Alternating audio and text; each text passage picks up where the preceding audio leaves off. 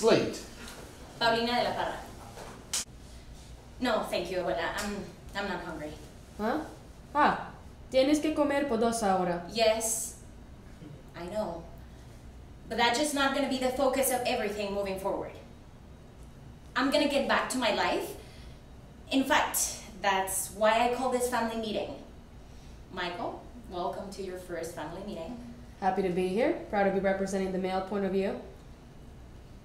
See, I wouldn't lead with that, because that's not going to do well in our meetings. I'm mostly here to watch and observe. So, I just wanted to go over the plan, all right? The most important thing is that this event doesn't derail my life. Nothing has changed. I'm almost at the finish line with college. I have a good job. I'm engaged to a wonderful guy. Sure, there are some logistical things I have to make sure that the baby stays healthy, like I set up a sonogram, for instance. But other than that, nothing has changed. Got it? ¿Puedo decir solo una cosa? Yes, go ahead. Deberías quedarte con el bebé. Abuela. Es un país libre, yo puedo decir lo que sea. Oh, she's not gonna keep the baby. Ah, yo creo que sí. No, stop, abuela. I'm not gonna keep the baby.